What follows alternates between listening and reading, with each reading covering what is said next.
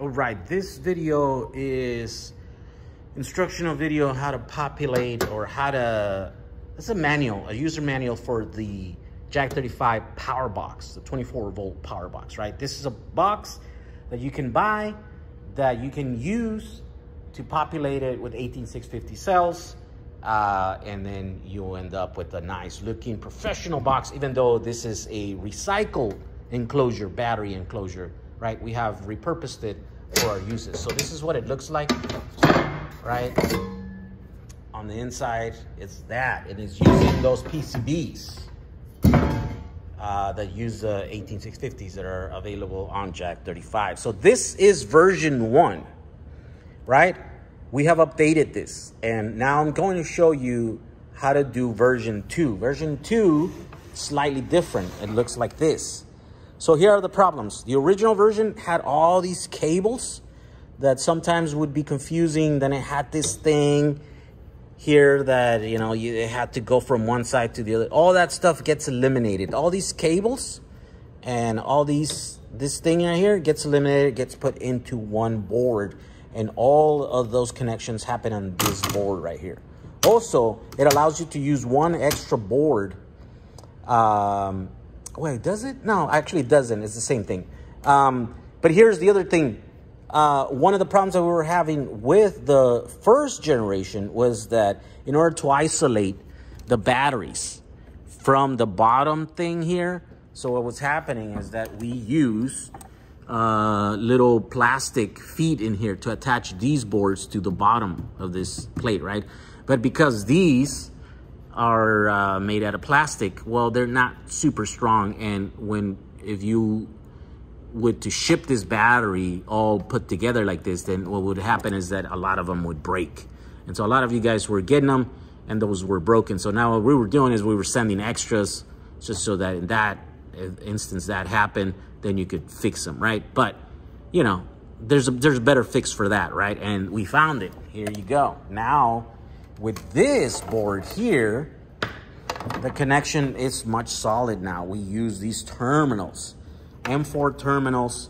They're soldered into the board, but they're isolated, so they're not connected to anything. So that way, you know, we drill holes on the bottom of these boards and they all line up here. And then you just put a screw in here, and now it's securely attached to the battery box, right? Much more securely. It won't break. This stuff will not come apart even if you ship the box and they drop it or do something like that, right? So it's much better secure. And so that's the advantage. So it's much simpler and is stronger and better made, right? So there we go. We killed two birds with one stone. We made it better and we made it easier. So now let me show you how to put it together. Okay, so step 1, you load your cells into the boards, right? Positive and negative. These boards are marked positive and negative, right? So if your cells are brand new, then you don't really have to check them all. I mean, it wouldn't hurt if you do it, but usually they're all the same when you get brand new cells. They're same voltage, right? So around 30 or 40% of state of charge. But if you're reclaiming cells, if you're extracting cells from some other equipment and stuff, so you're gonna have to check all the cells and then put the capacity and the internal resistance, and only use cells that are alike, right? Nothing that's too far off from each other, because then that's how you get into trouble, right? When you're building batteries, you need to have batteries that are equally or, you know, around the same state, right, of health, right? So you'll have to do that. I have a bunch of videos. I'll put some links in the description of this video on how to do that when you're reclaiming cells, right? But these are brand new, so all you have to do is load them up. So positive to the positive, negative to the negative. Make sure they're all the same way.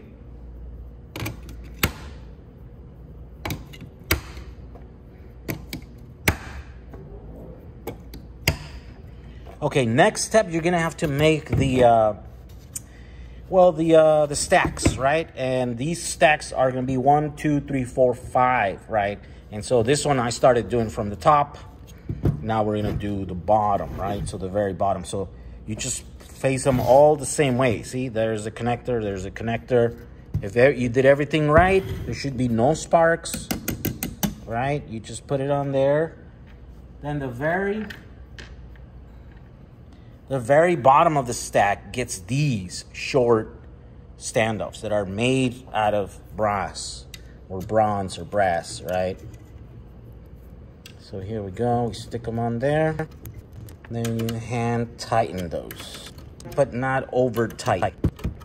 Okay, so you do that 3 more times, and then you do four of these boards, and then you leave the long standoffs on the bottom. And you will see why that needs to be done in a minute. But this is way simpler than the old version. The old version, you know, there's 8 boards that were different that had cables, and you had to put them in the thing, and you had to connect. These are all basically the same, much easier.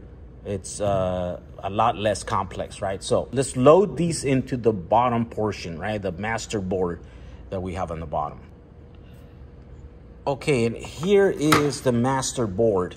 And the reason why this one needs 4 is because the bottom section is reserved for this BMS. So now the BMS is on the bottom of that, and all you have to do is put it on top there of those square pads in there, and then we just put the screws from the bottom, right? So we'll have to flip this whole thing backwards.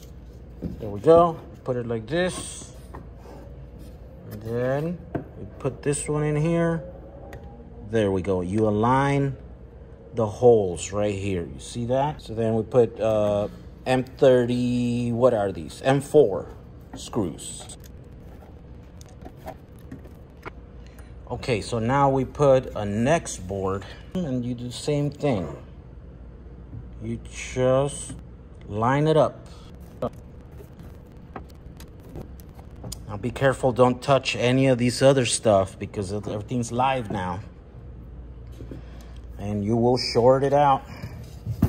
Here's the other.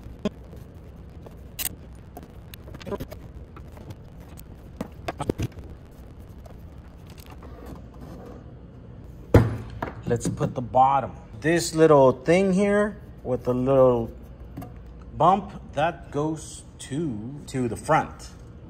And this is the front, right? This is the one that has this little line. That's the front. So now we're just screwing the bottom.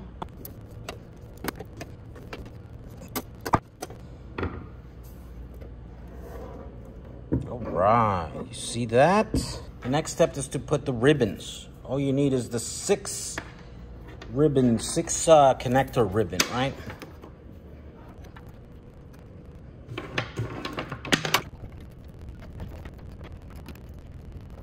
All right, now we just put the front.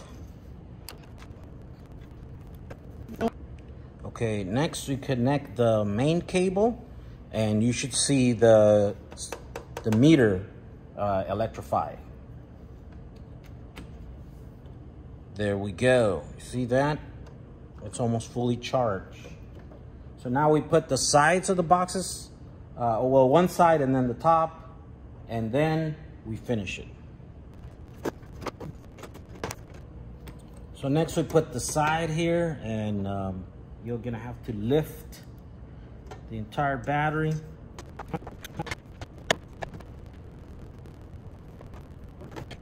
Now we do the other side. Oh, wait a minute. No, before you do that, you have to put the top.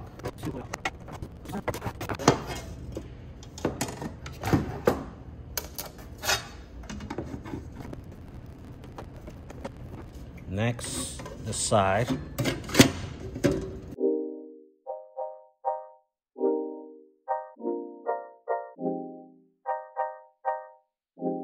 So now we just put the front on, put the 2 screws on each side.